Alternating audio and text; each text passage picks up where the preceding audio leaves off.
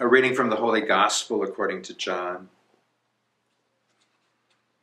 Jesus came to a town of Samaria called Sychar, near the plot of land that Jacob had given to his son Joseph.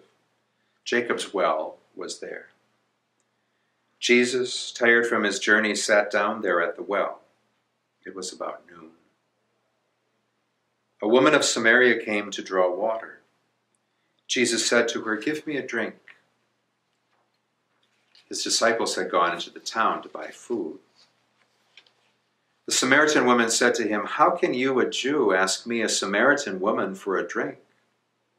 For Jews use nothing in common with Samaritans.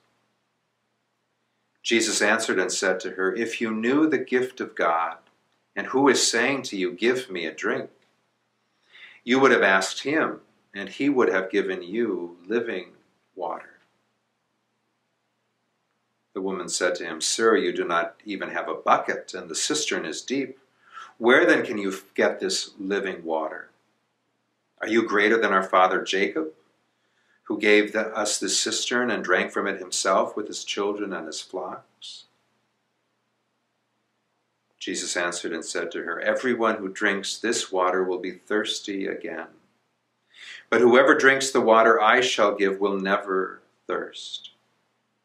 The water I shall give will become in him a spring of water welling up to eternal life." The woman said to him, "Sir, give me this water so that I may not be thirsty or have to keep coming here to draw water."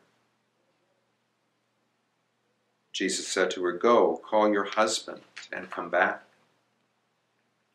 The woman answered and said to him, "I do not have a husband." Jesus answered her, "You are right in saying, 'I do not have a husband.' For you have had 5 husbands, and the one you have now is not your husband. What you have said is true." The woman said to him, "Sir, I can see that you are a prophet. Our ancestors worshipped on this mountain, but you people say that the place to worship is in Jerusalem." Jesus said to her, "Believe me, woman, the hour is coming when you will worship the Father, neither on this mountain nor in Jerusalem. You people worship what you do not understand. We worship what we understand, because salvation is from the Jews. But the hour is coming and is now here, when true worshippers will worship the Father in spirit and truth. And indeed, the Father seeks such people to worship him. God is spirit, and those who worship God must worship in spirit and truth." The woman said to him, "I know that the Messiah is coming, the one called the Christ. When he comes, he will tell us everything." Jesus said to her, "I am he, the one speaking with you." At that moment his disciples returned and were amazed that he was talking with a woman. But still no one said, "What are you looking for?" or "Why are you talking with her?" The woman left her water jar and went to the town and said to the people, "Come, see a man who told me everything I have done. Could he possibly be the Christ?" They went out of the town and came to him. Meanwhile, the disciples urged him, "Rabbi, eat." But he said to them, "I have food to eat of which you do not know." So the disciples said to one another, "Could someone have brought him something to eat?"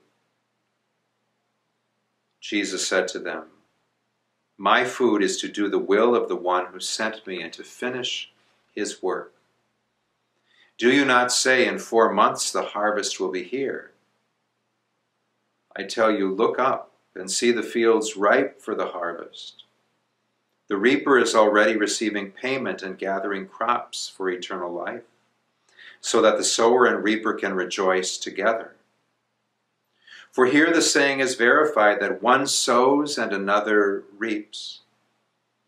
I sent you to reap what you have not worked for. Others have done the work, and you are sharing the fruits of their work." Many of the Samaritans of that town began to believe in him because of the word of the woman who testified, "He told me everything I have done." When the Samaritans came to him, they invited him to stay with them, and he stayed there 2 days. Many more began to believe in him because of his word, and they said to the woman, "We no longer believe because of your word, for we have heard for ourselves, and we know that this is truly the Savior of the world." The Gospel of the Lord.